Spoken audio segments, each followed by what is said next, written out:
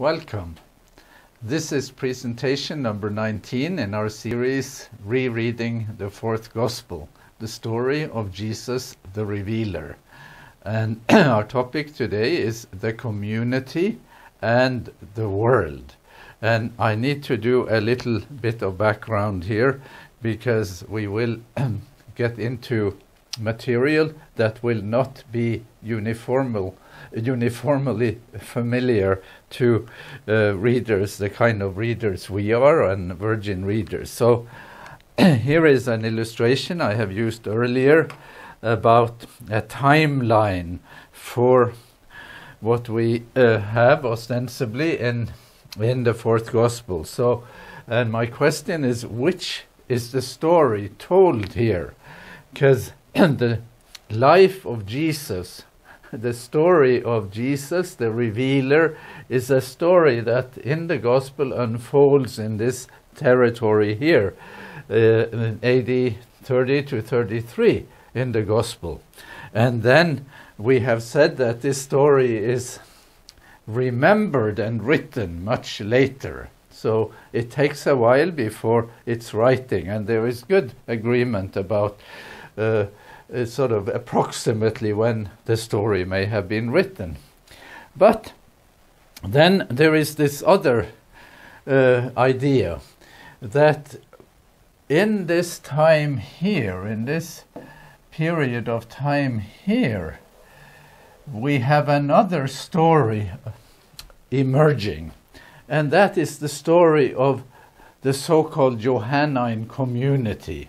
And it's called the Johannine community, but it will also be the community of the beloved disciple, who the gospel presents as the source.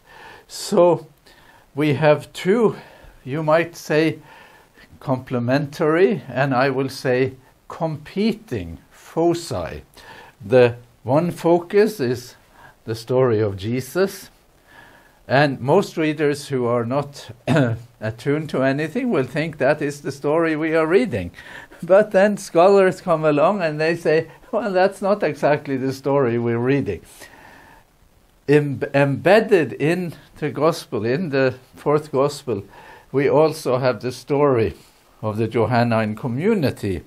And this is a big, big item in scholarship. So we can begin with Bultmann, who is the most influential Johannine scholar in the 20th century.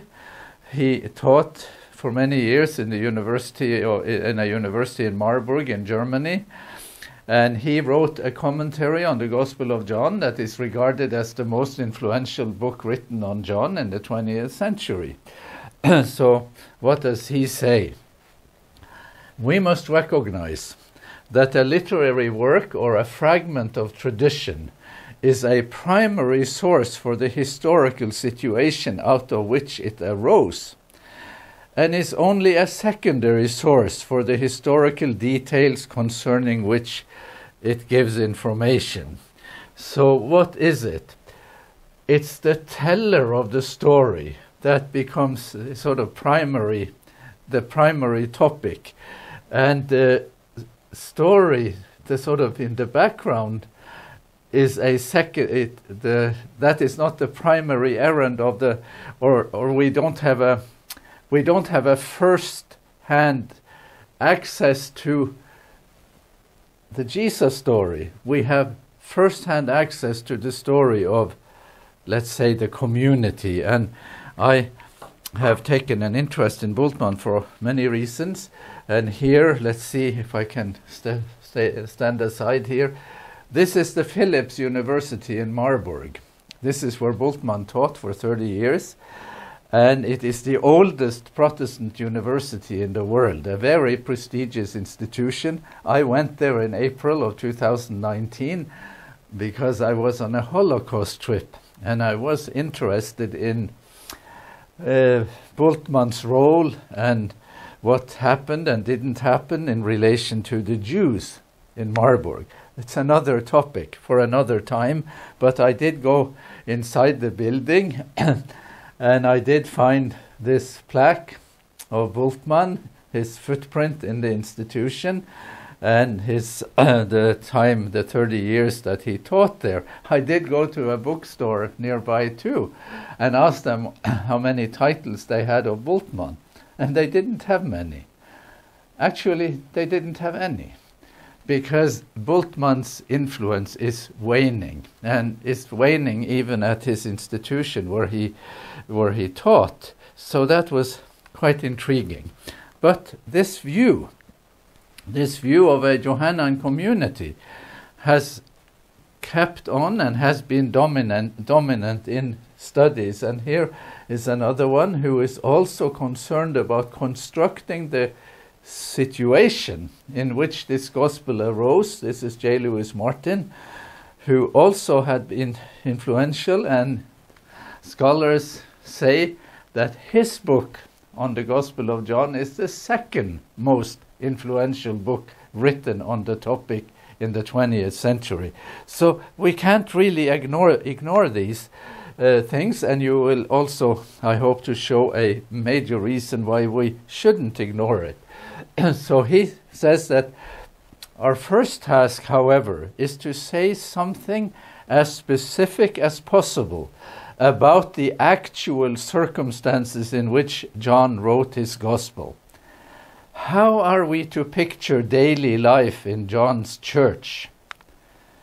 Have elements of its peculiar daily experiences left their stamp on the gospel penned by one of its members? So the question here, John's church, do we see anything of that? The believing community, have their daily experiences, can we sort of spot them in the text of the gospel? May one sense, even in its exalted cadences, the voice of a Christian theologian who writes in response to contemporary events and issues which concern or should concern all members of the Christian community in which he lives. So he opens the Gospel of John, the fourth Gospel, and reads and looks for clues to the community within which this story is told or originated. And here is one more, and he could well be the third most influential person. This is Raymond Brown, writing from a Roman Catholic perspective, although when it comes to scholarship on John, you can just forget about Catholic versus Protestant. There isn't much of that. This is a very ecumenical approach, and Raymond Brown wrote the 2-volume commentary in the Anchor Bible series. Early, at the time that made this a commentary, that was the main one. So what does he say about the community? Well, he goes to it with gusto and very detailed. So he says there are 4 phases you can trace in the Gospel of John and in the epistles of John, 1, 2, or 3, those letters of John. You can spot a phase 1 that lasted from about 50 to the 80s. And there is an originating group in Palestine. They include followers of John the Baptist. And they developed around the beloved disciple who had been a follower of Jesus, although necessarily a member of the 12. That's phase 1. And then phase 2 takes you to about 90 in the first century. The gospel was written. So now we have the fourth gospel. And he claims that it addresses 6 groups within the Johannine community. And the Johannine community has likely moved by this time to a diaspora setting, wherein the gospel was extended to the Greeks as well as the Jews. So we're in Palestine here, now we're not in Palestine anymore, and it's a complex situation that can be traced if we pay attention to certain clues in the text. Then there is a phase 3. Now the epistles are written, and the Johannine community's internal tensions are unfolded more clearly in the light of the epistles. And then there is a phase 4. Of course, now we're outside the Bible, after Bible times. After the epistles, following their departure, the Johannine successionists moved from Docetism, where you think that Jesus didn't really become human. It was a kind of appearances of that. They moved from Docetism into Christian Gnosticism of the mid-2nd century. And these are important terms. We could explain them. We don't need to. We can just look at the subtitle of Raymond Brown's book, The Community of the Beloved Disciple. The life, loves, and hates of an individual church in New Testament times, composed and made available to us on the basis of the 4th Gospel and the 3 epistles attributed to John. We're not done. We're not done. There is more. So this is Wayne Meeks. Wayne Meeks taught at Yale University, one of the most prestigious universities in the US, for many years. And now my oldest daughter teaches and is a professor at Yale. So I have very unexpectedly in life gotten a sort of seat at the table indirectly to this auspicious institution. Wayne Meeks, as a New Testament scholar, he wrote in 1972 an article called "The Man from Heaven in Johannine Sectarianism." So this is what he says. Nevertheless, it has become abundantly clear that the Johannine literature is the product not of a lone genius, but of a community or group of communities that evidently persisted with some consistent identity over a considerable span of time. So we have Bultmann, we have Lewis Martin, number 1 and number 2 in Johannine scholarship, maybe number 3, Raymond Brown, and we have Wayne Meeks. We have people at the top of the knowledge pyramid of the academic community seeing this matter this way. And if we go back then to our timeline, then what is necessary and maybe the main thing is really what happens here, and less so what happened here. I'm not crossing it out in reality. I'm just sort of doing this, exaggerating it a little bit for our purposes. So why bring this up? Why bring this up? Well, let's listen a little more to what Wayne Meeks will be saying. One of the primary functions of the book, the 4th Gospel, therefore, must have been to provide a reinforcement for the community's social identity, which appears to have been largely negative. That is to say, that the group's sense of itself and its relation to the world is not much to boast about. It's really quite negative. It provided a symbolic universe which gave religious legitimacy, a theodicy, to the group's actual isolation from the larger society. And so what are elements here that are coming? Well, it is a sectarian group. It is sequestered, you might say isolated from the larger believing communities or the Christian movement. You might say it is off on its own, sort of without allowing outside influences on itself and without engaging with the outside. It has a tendency to do in-reach. It is identitarian. It wants to preserve its own identity more than it wants to reach out to the world. And there is a kind of us versus them mentality or ambience here, and us versus them is also us versus the Jews, you might say. So these are some elements, and this is a reason to bring it up and to assess it and see what we come up with. So how does it look at the world? And again, here is Wayne Meeks. It could hardly be regarded as a missionary tract, for we may imagine that only a very rare insider would get past the barrier of its closed metaphorical system. It is a book for insiders, for if one already belonged to the Johannine community, then we may presume that the manifold bits of tradition that have taken a distinctive form in the Johannine circle would be familiar. If you're an insider, you understand it. If you're not an insider, you can't understand it because the language is so elusive and so strange. So here is the Johannine community walled off from the world around it and developing its own language, its own terminology, and a work then for insiders. And I'm reading on from Meeks.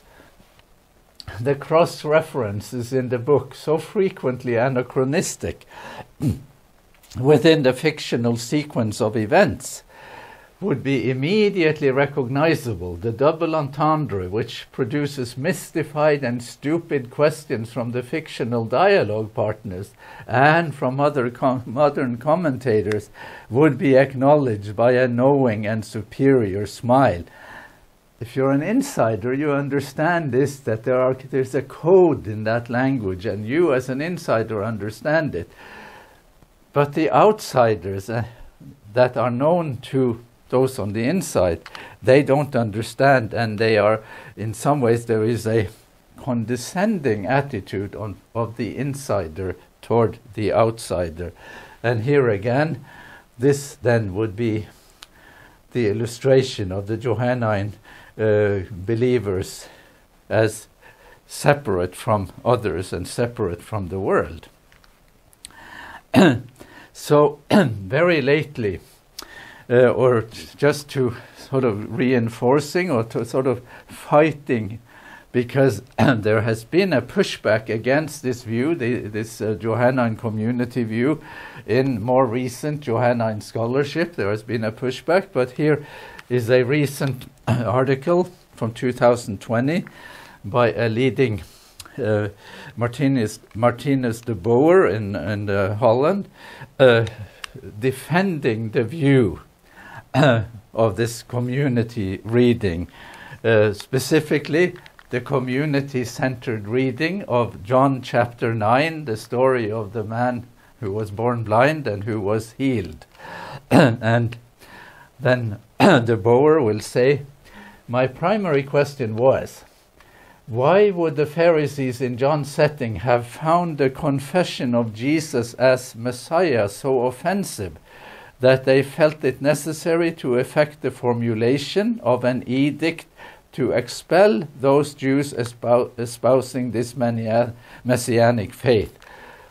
The idea here is that sometime after maybe the fall of Jerusalem, around that time, those who confessed Jesus would be expelled by the synagogue.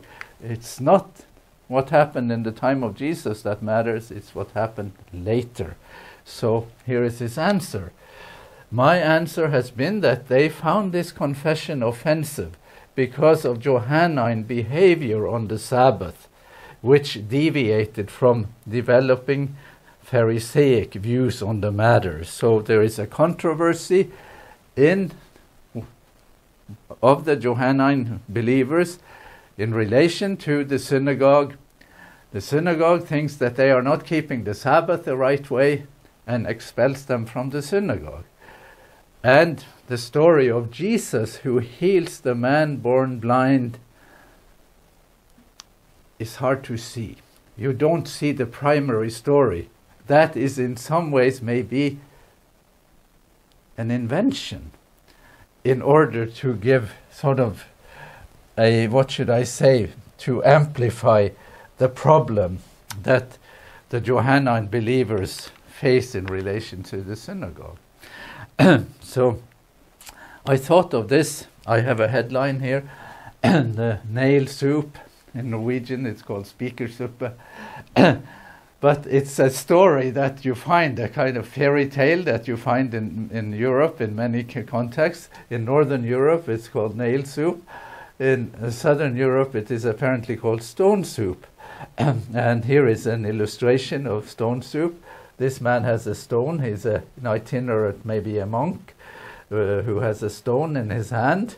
And here we are going to make soup. But the person in Northern European story, he is a vagabond, who is a poor, destitute vagabond who walks around with a nail.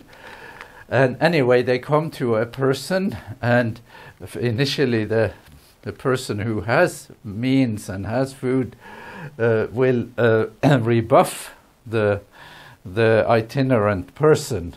But then he will say that I can make soup. I have resources with which to make soup. And in the Northern European version, he takes out his nail and puts it in water and starts boiling the water.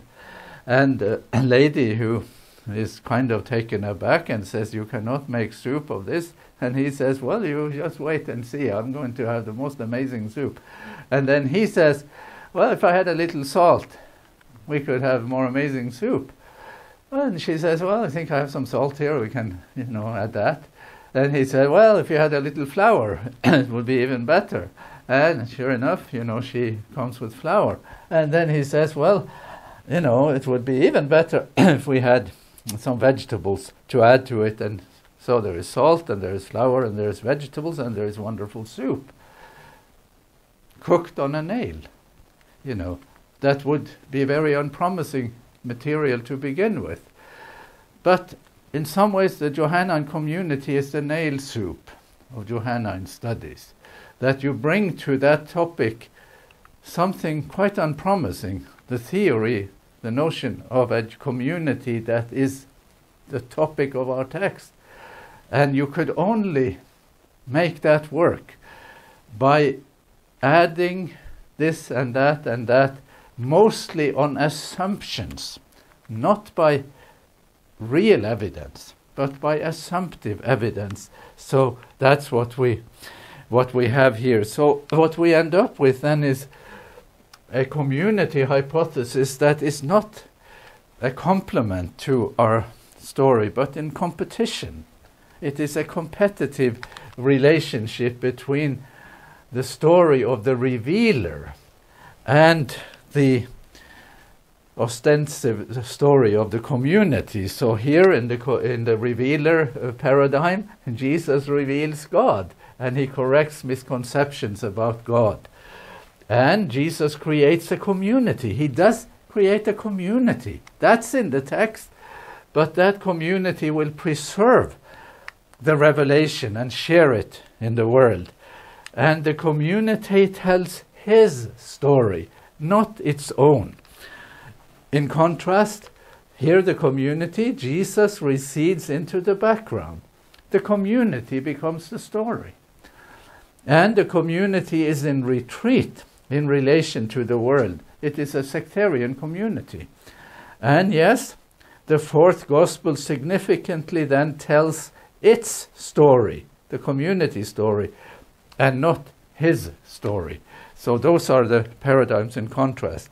Now, for a rebuttal, for a contrary point of view that has been voiced with some increasing vigor the last 20 years, beginning in some ways with this book that is partly written by Richard Bauckham and partly by other contributors in 1998. So here is Richard Burridge, who has written a major work on the Gospels, the genre of the Gospel, what type of literature the Gospels are. And to make a long story short, he thinks that the Gospels conform to the genre of ancient biography. They are Jesus biographies, you might say, written according to the standard of biography writing of its time. And so here is from his chapter in this book. The crucial implication for our purpose here is that there was no author to speak of in the community idea, no individual mind behind the text. The evangelists were seen as merely stenographers at the end of the oral tunnel, stringing together the pearls of wisdom composed by various early preachers.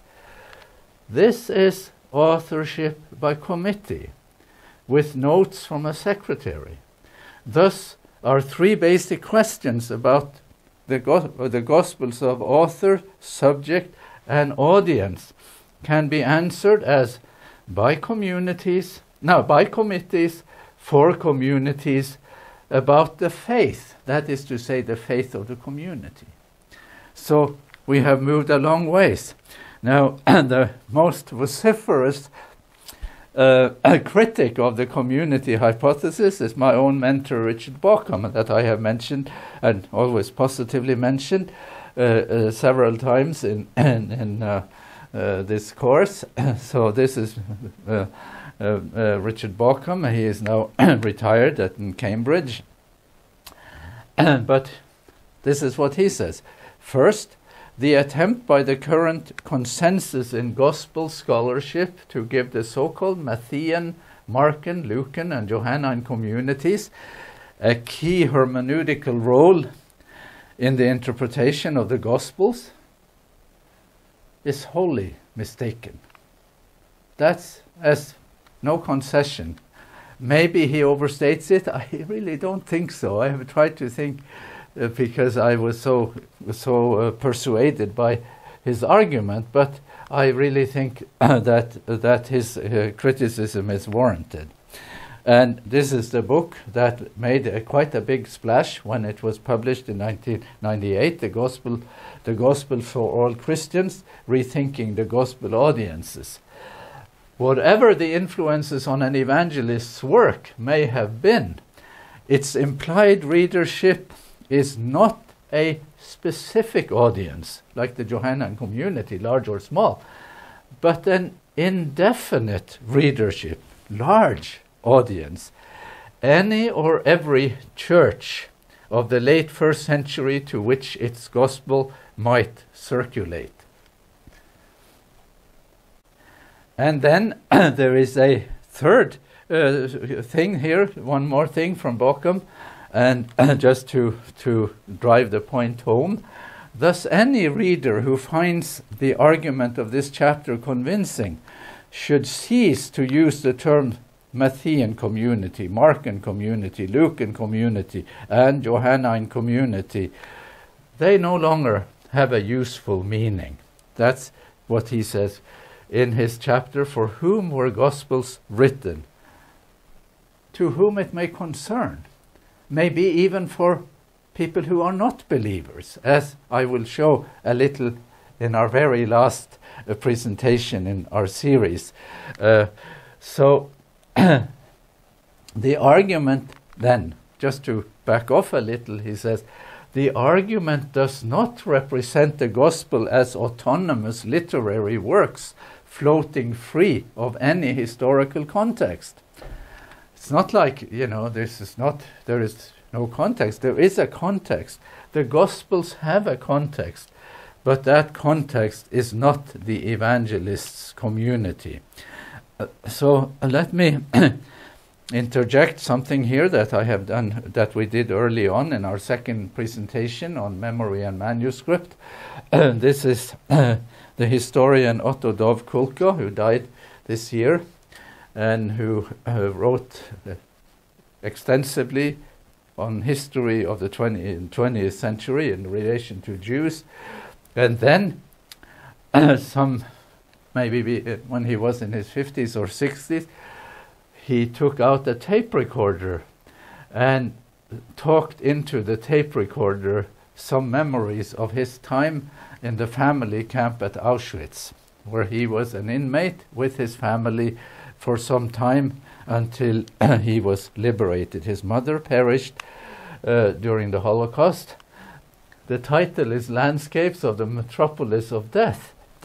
And so he talked into the tape recorder, wasn't sure what to do about it. Then somebody transcribed it, and not till 2014 was this memory from the time he was present at Auschwitz.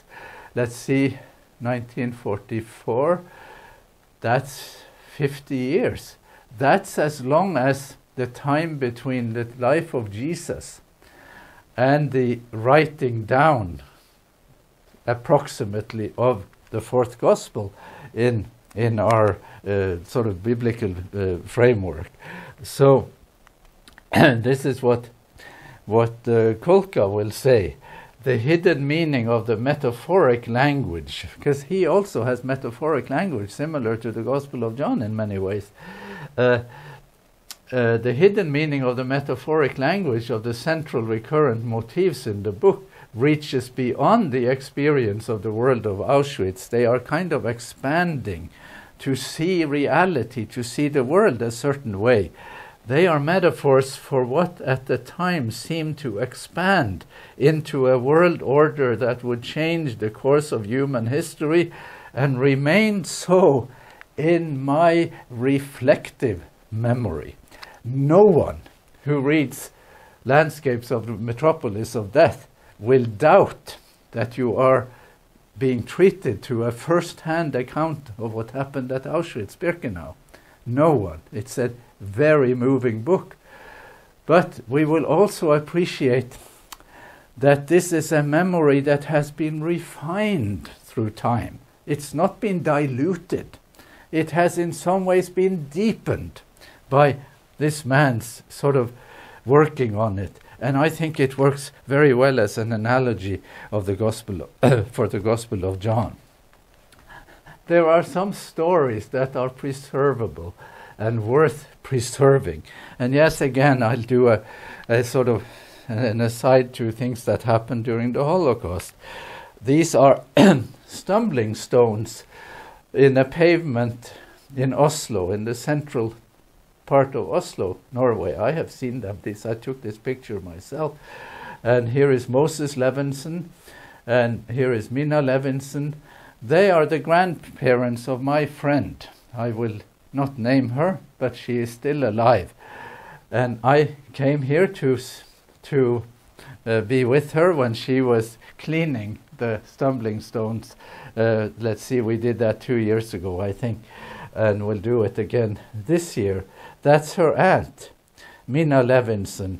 So they were sent from Norway to Auschwitz on November 26, 1942, and they died at Auschwitz on December 1, 1942, December 1, 1942, and sure enough, she also died December 1, 1942, immediately upon arrival in Auschwitz.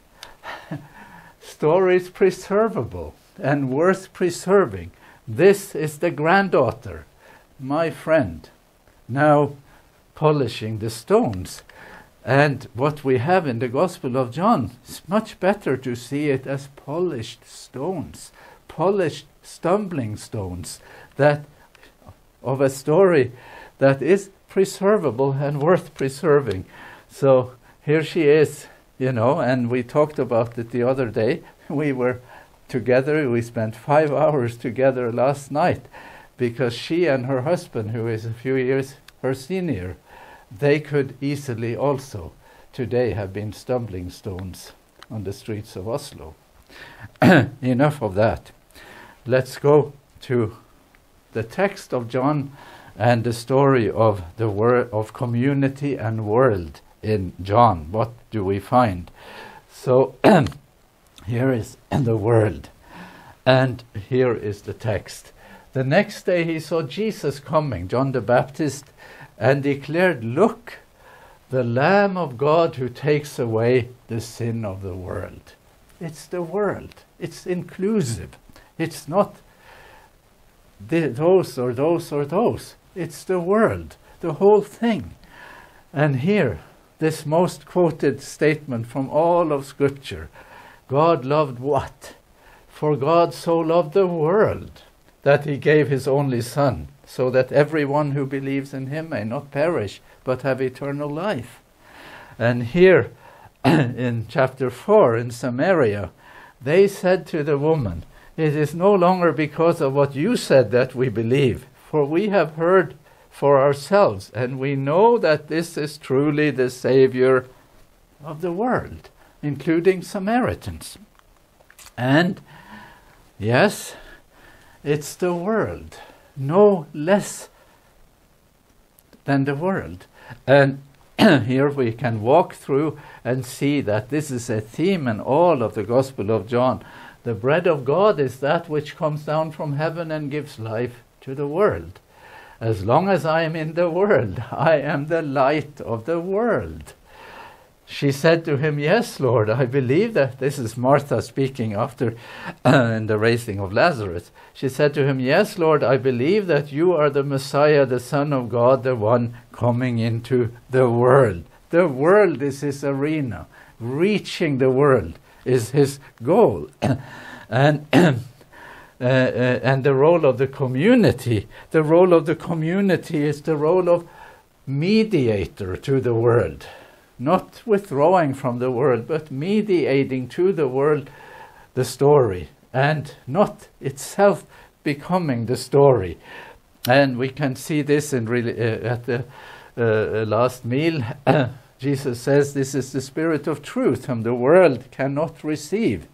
Well, so there is a privileging of the community. The world cannot receive the Spirit because it neither sees him nor knows him. You know him because he abides with you and will be in you. And a question comes up.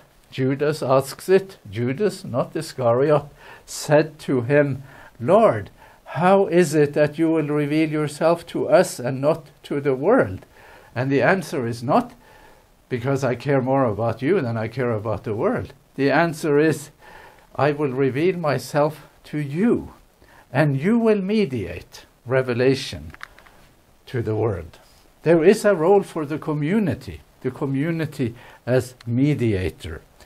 And just to broaden our scope a little, so people are called in this story, and as soon as they are called, they are also sent. The notion of being sent is so central in the gospel. Here with the man born blind, go and wash in the pool of Siloam, which means sent. Then he went and came back able to see. And after that he is a witness, and a very effective witness. As you have sent me, he says in his last prayer, as you have sent me into the world, so I have sent them into the world. So connecting to the world is there all the way. Jesus said to them again, peace be with you. As the Father has sent me, so send I you. And this is after the resurrection.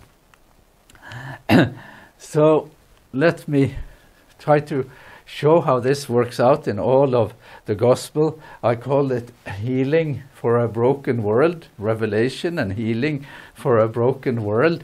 We can begin with the woman in Samaria, and we can read how Jesus expands the horizon, how he breaks down boundaries. How is it that you, a Jew, ask a drink of me, a woman of Samaria? It takes a Jesus to do that. It's not going to happen as a community. Or the paralytic by the pool, who says, Sir, I have no one to put me into the pool. A man who feels abandoned by humans, maybe abandoned by God, is now the subject of attention for Jesus. And here we have the woman caught in adultery. And Jesus changes the way religious communities tend to respond to people in that situation. Let anyone among you who is without sin be the first one to throw a stone at her. And then we have the man born blind. And we have an explanatory paradigm for his predicament. the disciples even, they say, who sinned, this man or his parents, that he was born blind? And Jesus says, it wasn't him and it wasn't his parent. He has another way of looking at human plight. And then the Greeks come to Philip and they say, sir, we wish to see Jesus. And in the course of that scene or scenario, Jesus will say, when I am lifted up from the earth, I will draw all people to myself. Boundaries are broken down. The world is sort of coming together, and Jesus is the great gatherer and the great healer here. And we have a community. The community will mediate healing. The foot washing is a story of friendship. And Jesus pours water into a basin and began to wash the disciples' feet and to wipe them with the towel that was tied around him. And one can read that and one cannot fully explain it, except we have tried to say that he is creating a community of friends. We have already looked at the notion of calling and sending here. Go wash in the pool of Siloam, which means sent. As the Father has sent me, so send I you. There's no withdrawal from the world here. And then as a big ticket item, we have the universalist imprint of Isaiah on the fourth gospel. And we have looked at that a number of times. And here is a text from Isaiah 49. It is too small a thing that you should be my servant to raise up the tribes of Jacob and to restore the survivors of Israel. I will give you as a light to the nations, that my salvation may reach the end of the earth. There is a role for community, but the primary story is not the story about the community. It is the story of the revealer in the world. And maybe this text, and I am using my sort of theme illustration for it, it's a centered community that will do ministry in the world. Jesus is praying, I ask not only on behalf of this core group, but also on behalf of those who will believe in me through their word, that they may all be one, as you, Father, are in me, and I am in you. May they also be in us, so that the world may believe that you have sent me. The indwelling of the Son in the Father, and of the Father and the Son, the indwelling of God in humans. These are demanding terms, but they are depicting a centered community, a community centered around the revealer. And Michelangelo's illustration works very well for that community. There are 8 bodies close to the revealer, and in the background he sketches other heads. I have counted at least 14, all of them at least 14, that are all sort of centered, and they are that community that will mediate knowledge of the revealer to the world. Okay, let's do a review. Community and the world in review. Scholars attempt to make the Johannine community a main concern in the fourth gospel, as though a gospel by the community, about the community, for the community.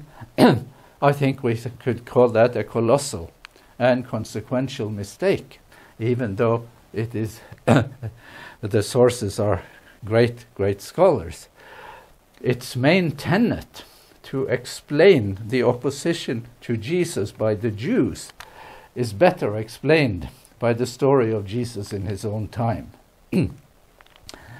And this community reading eclipses the theological message of the book, what the revealer reveals about God when he meets the Samaritan woman, when Jesus walks by the well, by the pool, when he goes to the man born blind, and so on. So this reading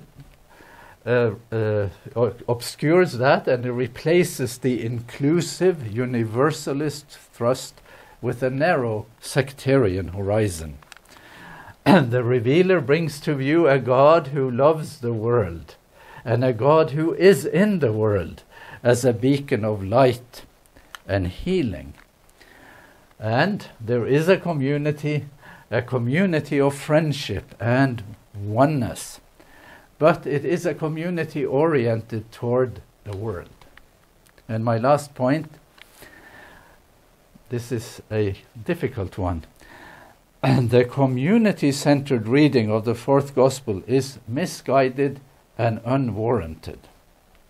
Nevertheless, unintentionally as it were, nevertheless it reflects unintentionally how a faith community is at risk to making itself the story.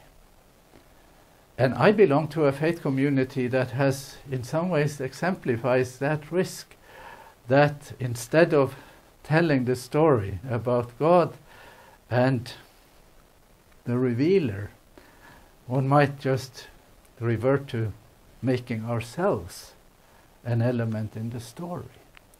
So there is something to learn here, primarily then in the Johannine depiction of a world that is dear to God and a community called to witness for God in that world.